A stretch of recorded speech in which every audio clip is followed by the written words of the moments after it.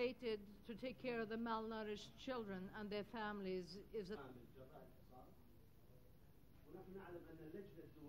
in spite of these relief programs and the implementation of the United Nations Security Council's resolution on 989, the Oil for Food program, the effect of sanctions are still evident in large sectors of the population.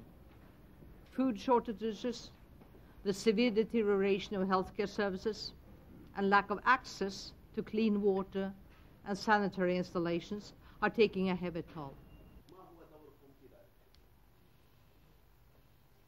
The civilian population should never be a target in the conflicts between states, and it is on this basis that we have the right what we call for humanitarian initiative to demand that health supply and nutritional supplies should be given to the most vulnerable parts of the civilian population.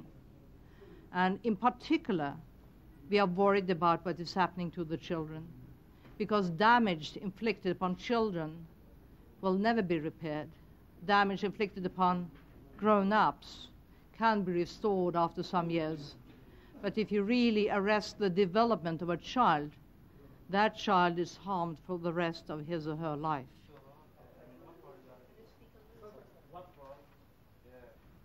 Sanctions are a legitimate tool, instrument on the UN Charter, but sanctions can kill.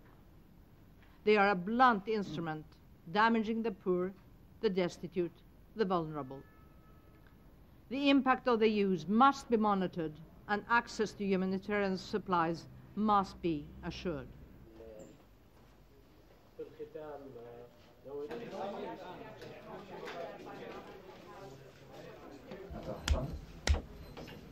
Thank you.